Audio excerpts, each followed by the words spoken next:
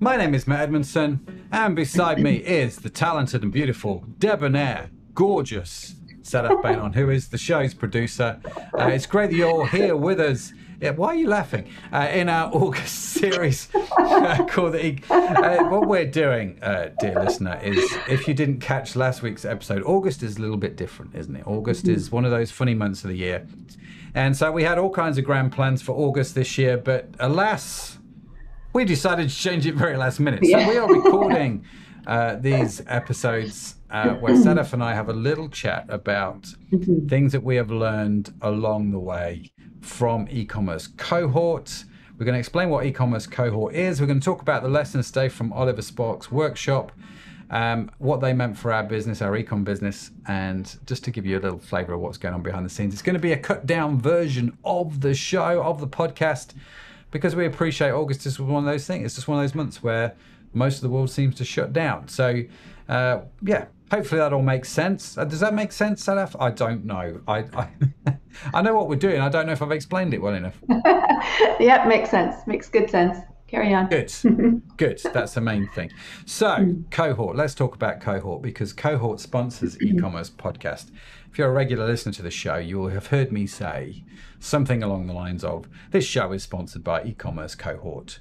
And e-commerce cohort is something that we do. It's part of our business network, for want of a better expression. And it's basically training, e-commerce training that you can sign up to.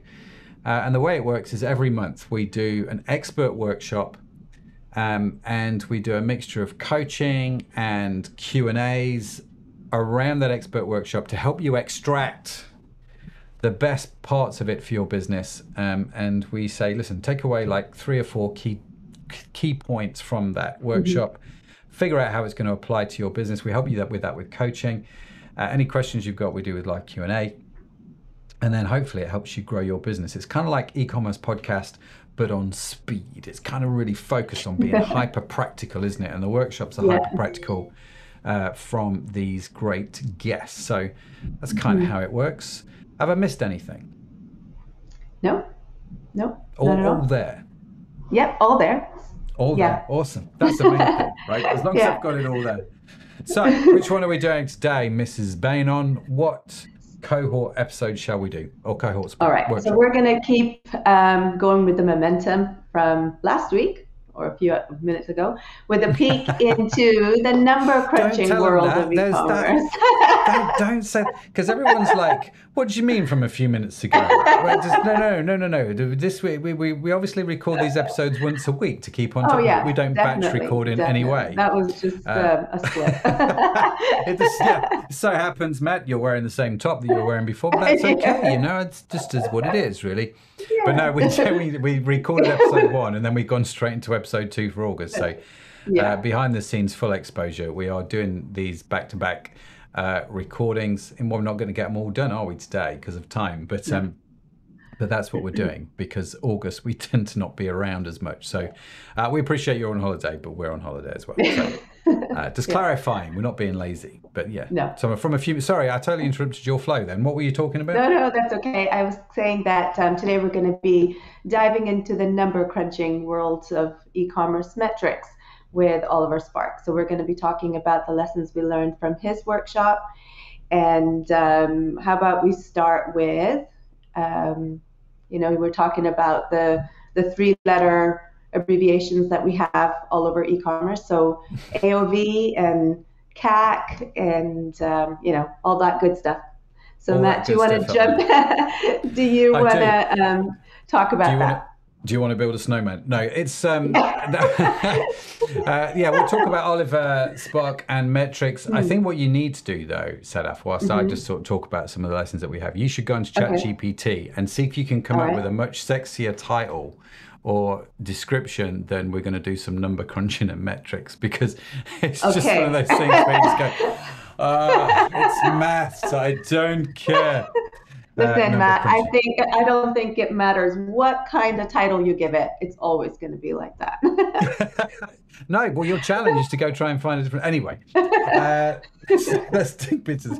Now, full disclosure, Oliver's workshop at the time of recording was one of the most recent ones. We've got Monica coming up in August, which I'm really looking forward to. But Oliver's is the most recent workshop that we've had. And whilst metrics can sound a bit dull and uninteresting, Oliver made it actually really, really interesting. And we learned a lot from this. We watched the workshop as a company. We went through it. We had lots and lots of conversations.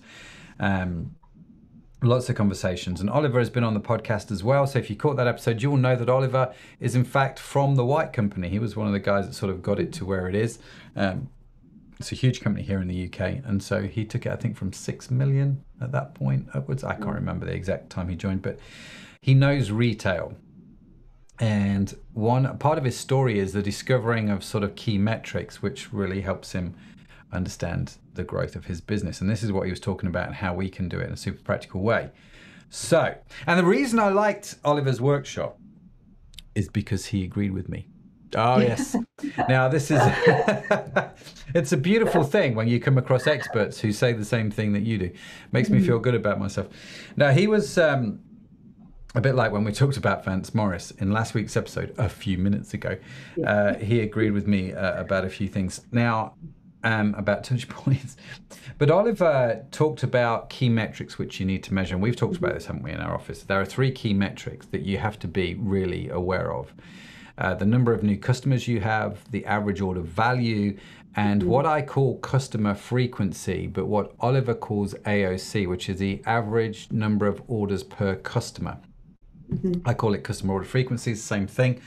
But this is basically how many times a customer will place an order with you, say over a 12-month period. So if they place 2 orders a year, can I increase that to 3 orders a year, for example? If I can, I'm going to increase my business by a third, right? So if I can increase average order value by a third, I'll grow my business by a third. If I can increase new customers by a third, I'll grow my business by a third. The cool thing is, if I increase the number of customers and the average order value and the customer order frequency, if I can increase all 3 at the same time, I get geometric growth, if that makes sense, which is where it starts to become quite beautiful. Anyway, he talked about this, Oliver. He talked about tracking the number of new customers, the customer order frequency, and average order value, which was great for us. Just validation that we were on the right track, and really liked how he was thinking. Love how he's got something called Suite Analytics, a little bit of software. If you're looking for a dashboard, check it out. We're having a little play on it at the moment, actually, with one of our e-com companies. Because it tracks these 3 metrics really well, which which for me are really key metrics, if that makes sense. So, yeah, that was really, really good, really validating, and just again looking at that from our point of view. One of the things that came out of it, he said this on the podcast, and he also said this in the workshop, and he talked about it in the workshop a little bit more, which I've never really heard anybody talk about. And this was, you know, when you get these sort of little aha moments when someone's talking, you write it in your notes and you star something, or I draw boxes around things because I thought it was super cool. The way Oliver mentioned this, he said, you need to understand the number of new customers you have to get your growth target. So if you want to grow from 1 million to 5 million over the next 3 years, how many customers do you need in year 1, in year 2, in year 3? So don't just tell me you want to go from 1 million to 5 million. Translate that down to actually how many new customers you need to go and get, right? And so this was super powerful, because everyone's growth target I've ever come across is we want to grow by 20%. So it's either a percentage growth, or we want to grow by a turnover number. We want to grow by £1 million. We want to grow by $300,000 a year, or whatever your growth targets are, right? And everyone defines it in those 2 terms, where Oliver came in and did something differently. He says, oh, these are great. Actually, what does that mean in terms of number of new customers? And so to understand the answer to that question, you've got to understand how many of the customers, how much a customer buys, what's the average order value, what's that customer, how many times they come back, what that has You've got to extrapolate that with some clever maths in Microsoft Excel or use Suite Analytics, either way, to come up with a magic number. So if I know actually to reach my growth targets, I need 2,446 new customers, well, that becomes quite defined, doesn't it? That becomes quite... becomes a lot easier from a marketing point of view to go, right, go and get me 2,500 new customers. The third lesson, obviously, Oliver talks about them following on from that, is CAC, your customer acquisition cost. So understand how many new customers you need, what it costs to go and get a new customer, and obviously that needs to be lower than the value they bring to your business.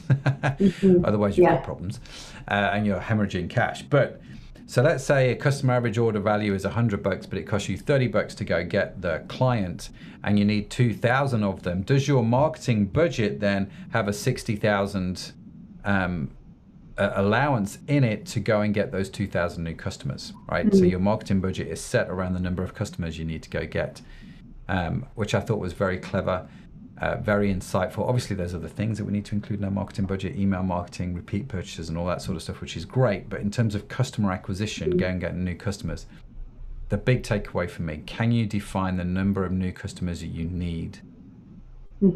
What's the cost of getting them? And does your marketing then align with those things? Now, he talks about that and much more in the workshop, gives you some great ideas about how to measure them, how to do them. But that was the powerful takeaway for me. Yeah, a growth strategy that is cognizant of the value of new customers is quite game changing, isn't it, for an e-commerce business? It's not the metrics help to guide the direction of your business, but having that information makes it seem like it takes it to a different level. Yeah, it does. And this is true whether you're starting out, whether you're brand new to e-commerce, or whether you've been, like me, you've been around a while and you're a bit of a dinosaur in e-commerce. But this ability to translate it down, like I need to go and get 500 new customers this month, and just track that and relentlessly track it and go, am I going to be on target, yes or no? There's obviously more to it, and Oliver covers that in the workshop. But you're right, it's one of those things that it's game changing because it's very definable. It's certainly quantifiable. And going after that, I think then becomes one of your primary aims, really, in e-commerce. And so really valued that workshop, Oliver, such a legend. We've had a lot of conversations since, actually. A lot of questions came in, gone back and forth with him on some of the answers to those questions. Really intrigued by some of the ways he measures things, and fascinating guy. We're doing actually a joint call this week with a company, which I'm really looking forward to. Actually, it'll be really interesting to see how he works. And the other thing I'm looking forward to is getting behind the scenes on his dashboard software and see what that comes up with. Because I've seen some screenshots of it. Oliver showed me a bit of stuff, but I'm getting into play on it and stuff will be quite cool. So. Yeah, do check him out, Oliver Spark. You can find out more information at Suite Analytics. I think it's suiteanalytics.com. It is Suite Analytics, yeah. Now, when we did the workshop, the way we do this, ladies and gentlemen, you will not know this because you've never been in how we do this. But what we do is we get everyone around a monitor in the office. We watch the workshop, and we usually have someone leading that. It's not me all the time. In fact, it's very rarely me. It's like if it's a marketing sprint, Jen, who heads up marketing, will do it. And so Jen will get everybody around. She'll bring cakes or pastries in or something. We'll sit and eat them and watch it on a Tuesday morning, the workshop, and then we'll chat about it. Tomorrow is actually a Tuesday. Last week we watched Oliver's sprint. But you weren't there. No, because you are in sunny Canada. You were not in the office. You were on your extended trip away. Thanks to digital, it's like I'm gonna have 2 weeks off, and then I'm just gonna stay in Canada for 3 weeks. I will work in Canada. Is what I will do. As I'm hanging out by the pool with my family, and then I'll be back at the end of July. We're like, okay, whatever. So you actually missed this one, didn't you? You missed this whole workshop sprint. I did, yeah. I see. Miss it. What can I say? So that was Oliver, and I think if you want to know more about Oliver, do check out his podcast. His podcast was super cool. Really enjoyed it, and in fact, it was his podcast. He came on as a guest. and this is normally what happens with Cohort, I interview people on the podcast, and I thought Oliver's such a legend. I thought he could do super well on one of the workshops. And so he offered to do the workshop. He did this hour-long extra training. The workshops are only about an hour, by the way. They're not like 4 hours long. We have the workshops delivered in an hour or under. Has to be there because we want it all to be lightweight. We don't want to add to the overwhelm because we're already overwhelmed, aren't we? So yeah, we don't want to do that. But if you want to know more about Cohort, do check it out, ecommercecohort.com. Obviously, any questions, you can email us and we will try our level best to answer them. But if you would like to join eCommerce Cohort, we would love to see you in the membership. And of course, absolutely no pressure to do that whatsoever. Just stay subscribed to the podcast. You're also going to learn a lot from that. So it's a win-win scenario, I feel. Win-win, right? So yeah, awesome. Cool. Anything else from you, Mrs. Bainon? No, I think we're good. Think we are good, which is great. So let me play this. Let's have the theme tune in the background because it's time to end the show. Thank you so much for listening to our special August series where we've looked at Cohort with Oliver Spark. Next week, we are looking at marketing personas with Neil Hort. I'm laughing because I don't actually know when we're going to record the next one. So we're going to get into that.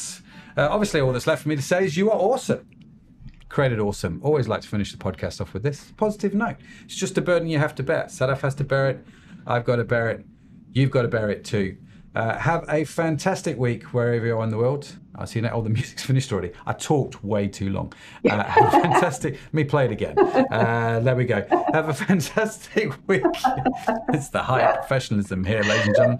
Have a fantastic week wherever you are in the world. We'll see you next time. Bye for now.